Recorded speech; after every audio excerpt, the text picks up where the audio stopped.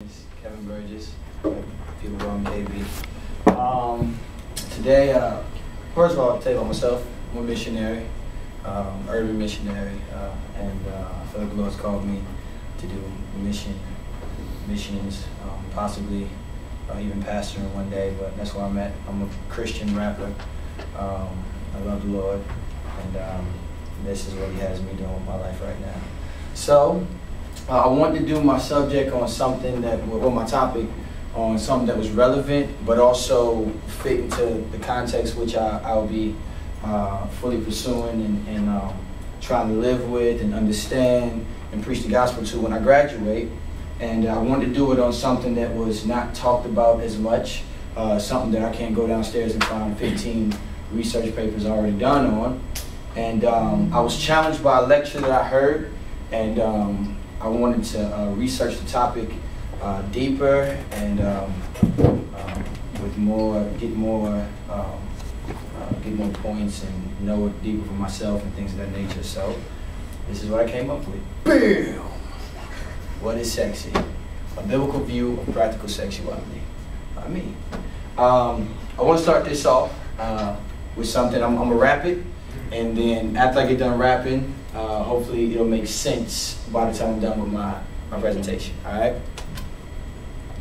I know this girl named Gina, black and Puerto Rican, 23 seeking, breathing female for Jesus. She used to be a diva, creeping on the weekends. Now she passing out Bible tracts at the same club she creeped in. She was discipled by the deacons, knows what she believes in, with reasons, taking younger women and trying to lead them. She hates teen magazines. She reads Ephesians, seeks to please him. She's a 1 Peter 3 chick. And if she got it, she don't flaunt it. She keep her body a secret.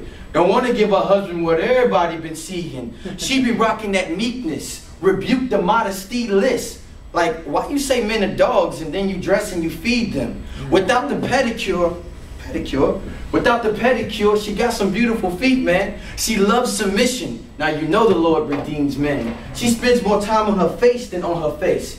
What does she need with baby fat when her godliness coordinates? Now Gina dates this believer named Stephen.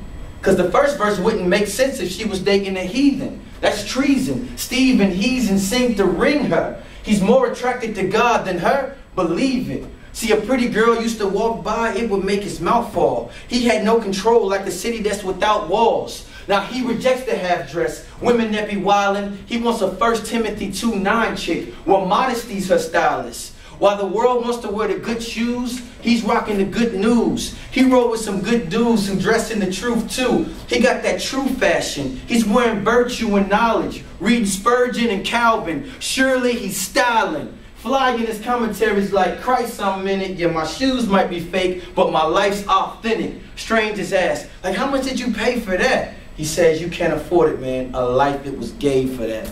So this is where I start my presentation off at.